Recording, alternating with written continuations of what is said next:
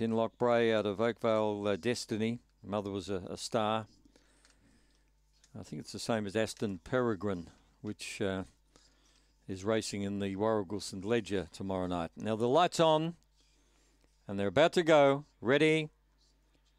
Racing, missed the kick. Oakvale Beauty missed it by a length, showing good speed, was through the dark. Now Oakvale Beauty gets a rails run and goes straight to the front.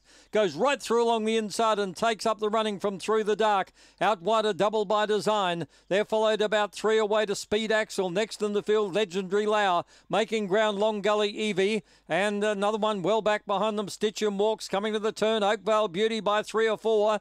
Trying hard, Double by Design. Oakvale Beauty too good. 3 lengths Double by Design through the dark. 5 lengths Long Gully Evie, who ran a pretty decent race. Then Zipping Simon, who was running on. Legendary Lau and Speed Axel were further back with Stitch and Walks. 29.9 is the time.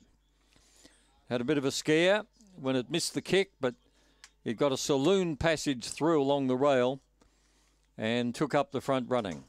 4:44, 16.98. Home in 12.94. Can only improve on that run. 29.92 is the time.